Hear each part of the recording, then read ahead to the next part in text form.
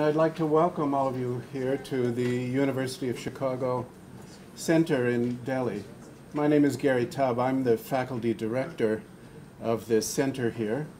And my own field is Sanskrit studies, so I know very little about most of what will take place in the room today. But I'm very happy to be here and honored to have all of you here in the very first event that we have had in this lecture hall. As you saw coming in, the center is still under construction. We will have our official opening at the end of this month. But we're happy to already have such a worthwhile event to get us started in this room. The main aspiration of this center will be to support collaborative research involving our faculty and students from Chicago and scholars and students, professors, and institutions here in India. So it's very nice for us to be able to have a joint effort like this as one of our first activities. The center exists to serve all parts of the university, all of our schools and divisions, our faculty, our students, our alumni.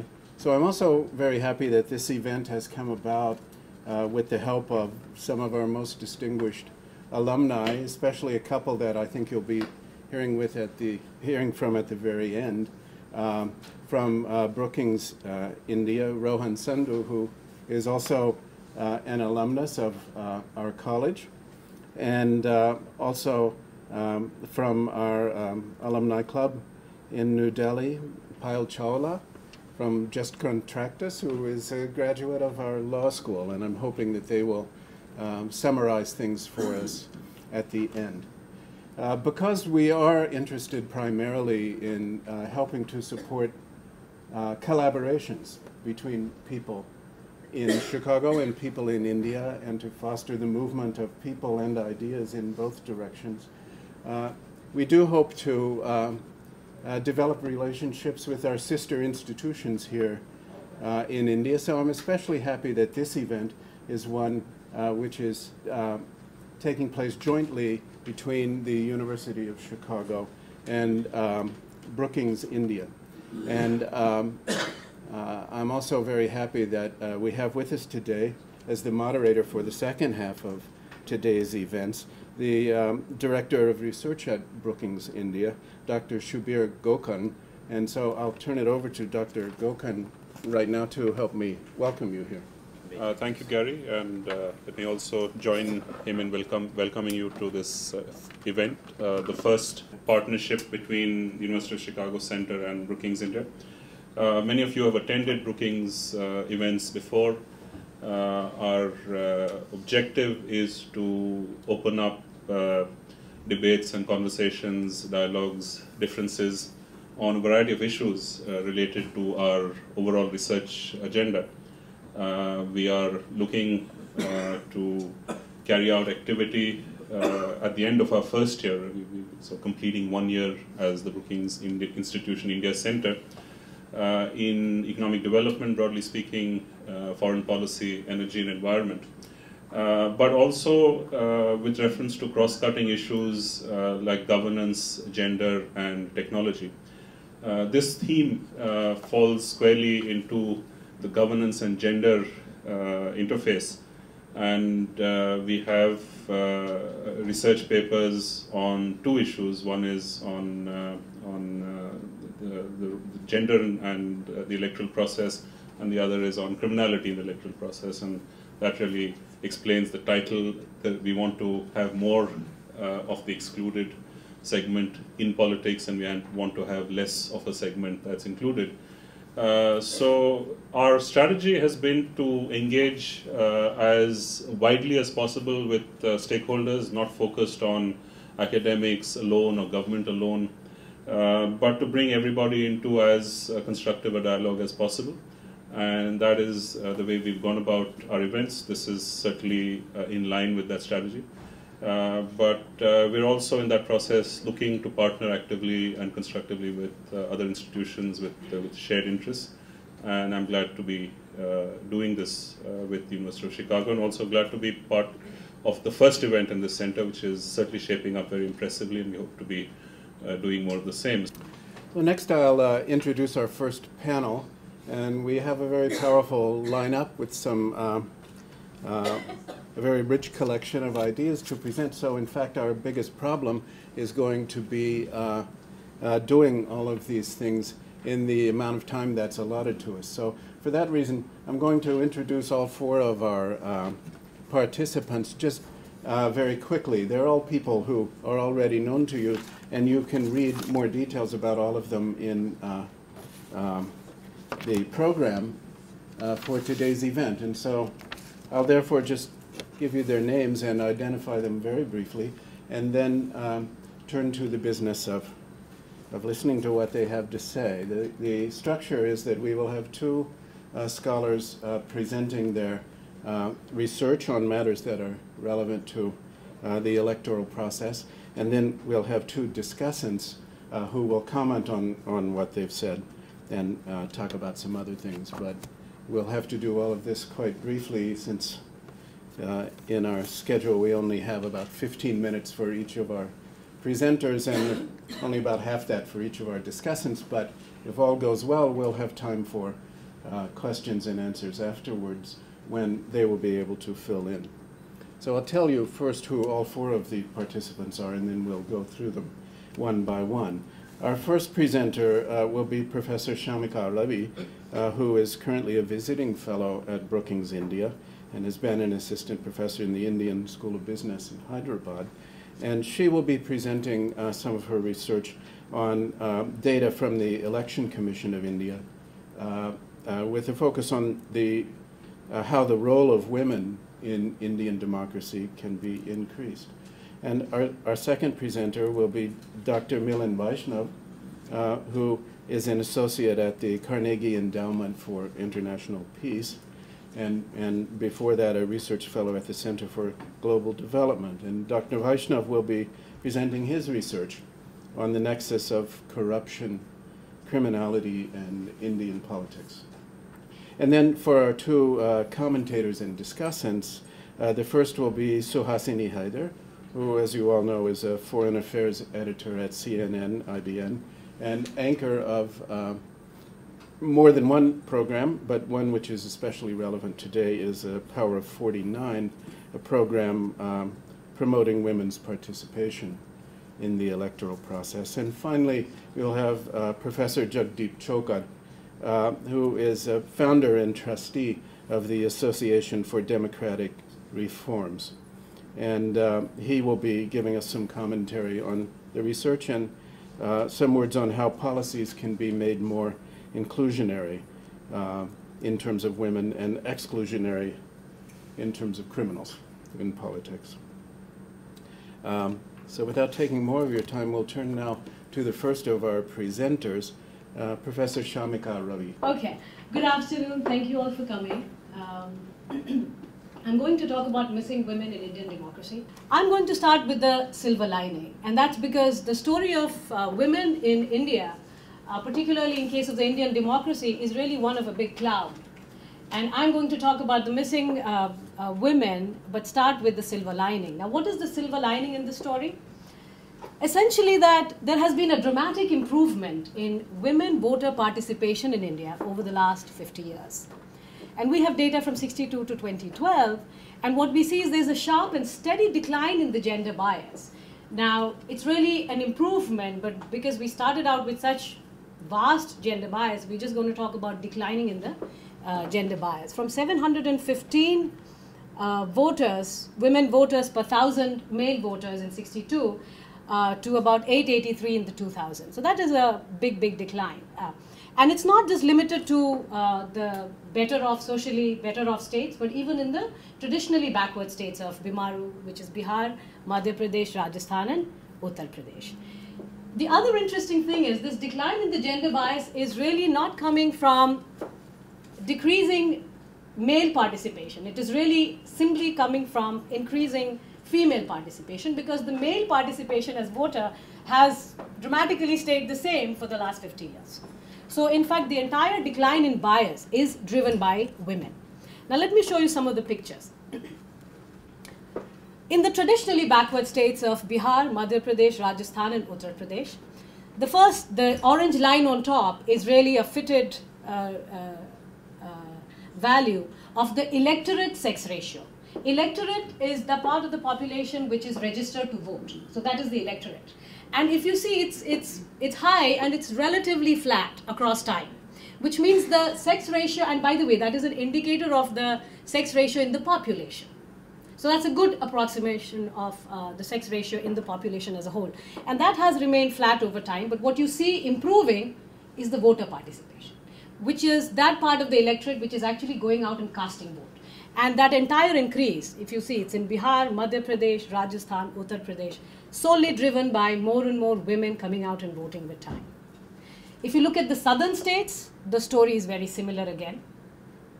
Of course, Kerala, over time, the sex ratio in the population has also been improving. And in that sense, Kerala is an outlier. But in terms of voter participation, fantastic. It's exactly the same as the rest of the country, doing very well.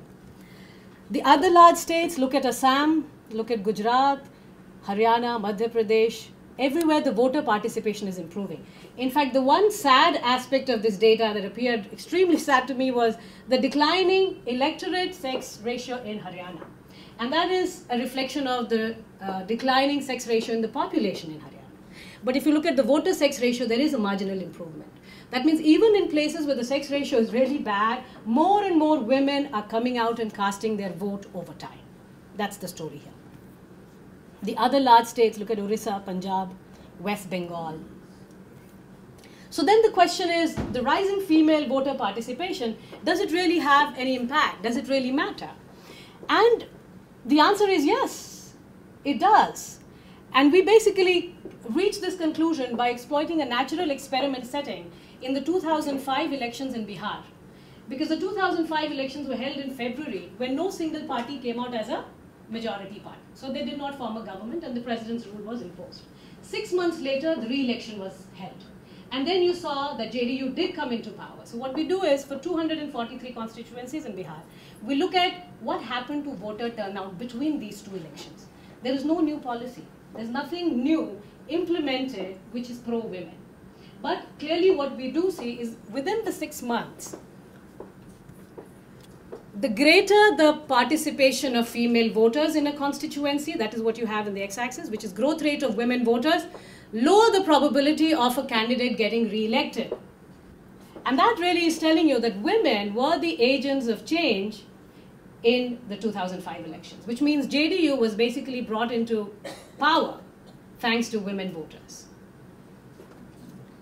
All right. Moving on to the second aspect, the second story that I'm trying to tell you. Now we move away from the silver lining and we're going to stare at the cloud, which is why do we have so few women in politics? That over time, despite education and development, female representation in politics has remained pretty small. This is global data. The global data tells us that 20% of legislatures in the parliaments in the world are female. All right? This is the data for India.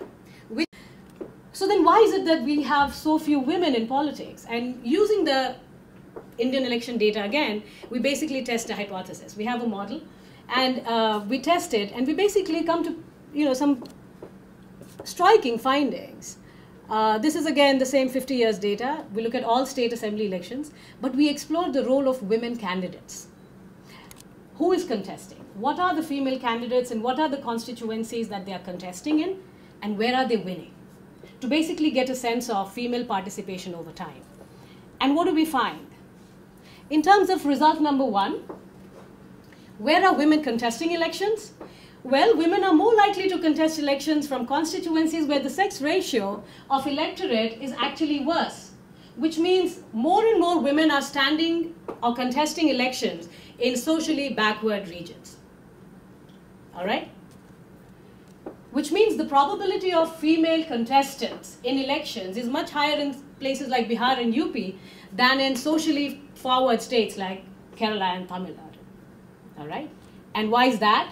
Because in states where the voter ratio is in favor of women, they seek representation of their preferences through voting. And that's because contesting elections is costly and it is costlier for women. All right?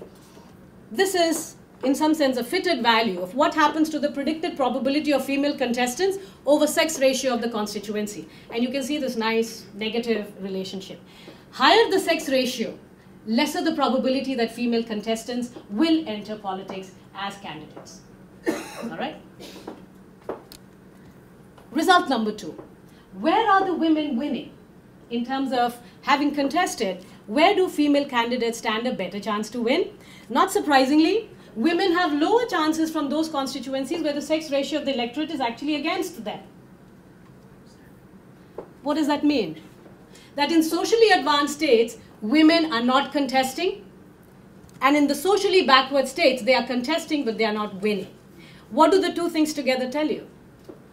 Very low female representation in Indian politics.